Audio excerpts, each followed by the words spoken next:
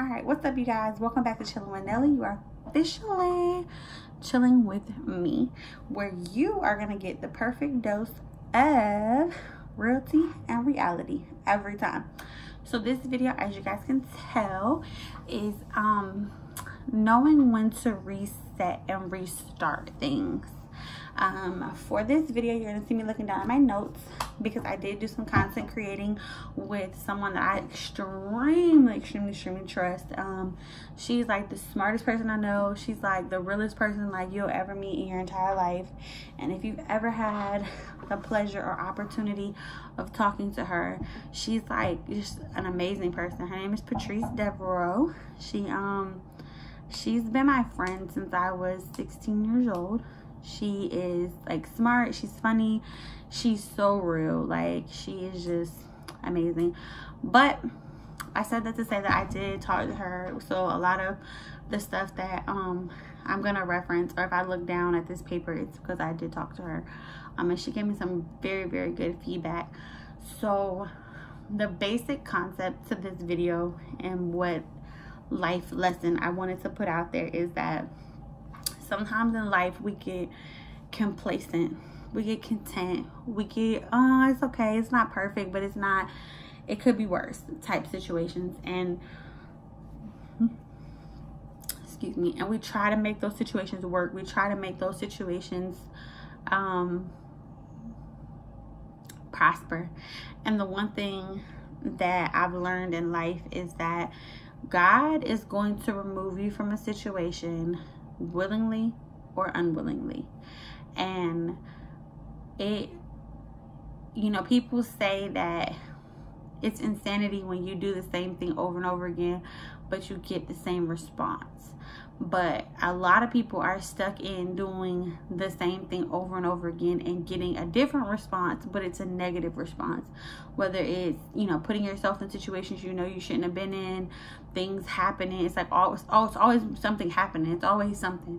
And we've all been there at a point or another in our lives where it's just like, damn, it's just always something. Like it's just something after one after the other after the other. And that's because God's trying to teach you something and you're just not learning that lesson. And so the one thing that my sister said to me that stuck with me, because I heard it at church too, so it really stuck to me, was when she said you can't, if you don't have a full cup, you can't pour onto somebody else.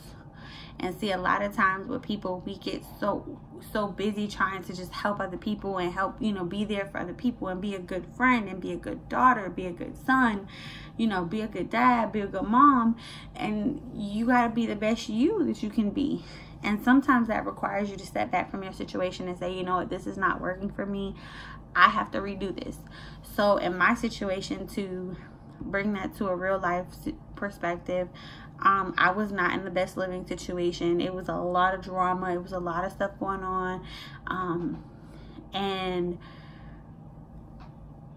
what I learned is that don't wait for something bad, like really bad to happen, because like a lot of bad stuff can happen, and then you always have that one major thing that just brings everything to a head. But if you catch it before it gets there, it doesn't have to get there. So I was going through a lot of bad situations, and then I ended up having a situation that was about to happen. And I'm like, you know what, before I allow this to come to a head, and before I allow this volcano to erupt, let me remove myself. I literally called my sister, and with no hesitation, she said, okay, come on. She sent the address, I packed up my car, and I left. And it was honestly the best decision I had ever made in my life. Not just for me, but for my children. It's been amazing being here. Like I said, I've gotten more done in a week and a half than I got done in a year. So it's been amazing being here. And then I needed that restart. I needed to be away from toxic people, away from toxic situations, away from myself. I needed time for myself, just to sit back and think, like, this could have went really bad. Like, this could have went really wrong. And, you know, I have to thank God that things didn't end up as bad as they could have. but I also have to reevaluate and reassess myself, because what is it about me that keeps getting me into these positions and keep getting me into these situations? A lot of my issue is just not wanting to listen to people, thinking that I got it all figured out and thinking that I got the world figured out, and I don't. And I have to really take advice. And every day since I've been here, I've had to call my sister and be like, well, this happened today, so you were right. Well, this happened today, you were right.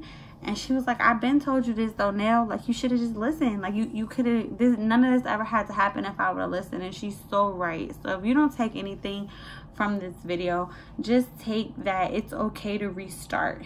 It's okay to revamp. It's okay to say, you know what, this isn't working for me. And it may hurt some people's feelings, and it may piss some people off, because I'm sure, you know, people got, well, I'm not sure, I know people got mad that I left. You know, people were upset that I took my kids away from the situation, and, you know, people want to have an opinion about my kids, about this and about that, but I don't care. And another thing my sister said is, like, when you are really tired of a situation, you're really done with the situation, like, you will walk away. Like, when you're done, and like people, I've always heard that my whole life, like, when you're done, you're done. Like, even in relationships, when you tired, when you sick and tired of being sick and tired, you'll make a change. When you're done, you'll make a change. Like, it's all up to you, but only you can make a difference. It doesn't matter how many times I tell you, it doesn't matter how many times your pastor tell you, your friend tell you, anything. When you're ready to make a change, you'll make a change. And that's very valid. Like, my sister had been telling me for years to do stuff differently, and to come down here and get my life together and stop doing this and stop doing that. And I didn't listen. And when I got tired of hitting that wall, and I got tired of shit ending up the way that it did, here I am. So that's another key point. And then a lot of things that you have to understand is that a lot of people that you're friends with, you know, in your 20s are not going to make it to your 30s. People that you just know, like, these people down bad for me. Like, these my riders, these my homies, these my partner, them, all of that stuff. Them people ain't gonna make it into your 30s, because God has a divine plan for your life, and either you're going to be on board with that, or you're going to self-destruct. And one way or another, God is going to wean these people out. Like, one way, if they're not meant to be there, they're not going to be there. It doesn't matter how much you help them, how much you try to say, but that's my friend, they can change. If God don't want them in your life, they're not going to be in your life. I think a lot of the times, like, when you reset, I'm interrupting my video. You're good. That's my sister's husband.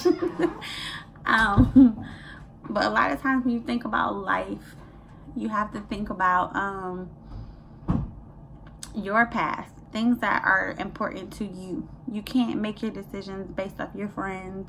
And see, that's where a lot of my issues came into. I just knew these people was my friends. This was my homie. This was my partner. Like, their kids. And I'm pouring and pouring and pouring onto this person, but nobody's pouring into me. Like, I'm giving all that I have. And see, like, when you're supposed to pour into others, but you're not supposed to deplete yourself. You're not, if you can't pour into yourself, if you don't have anything in, like, that's just like this cup. If I don't have anything in this cup to drink, I'm not gonna have anything to drink. So how can I give you something to drink if there's nothing in this cup? That's just like it is with your life and with your spiritual world and with you. How can I give you something I cannot give to myself? So take that with you as you go into this world. And as always, I can be contacted at all my contact information is below. I can be contacted via Instagram, Snapchat, and Facebook. The channel does now have its own Facebook page, so if you would like, please head over to Facebook and look up Chillin with Nellie. It does have its own page where we can interact with each other. You can talk to me, I can talk to you, or you can email me on my own Facebook page, which is Nellie Thomas. I can be reached on Snapchat at VirgoBeauty23. And then my Instagram is IZSophi, which is IZSOPHI. So again, thank you guys for chilling with me, where you get the perfect dose of reality and realty every time.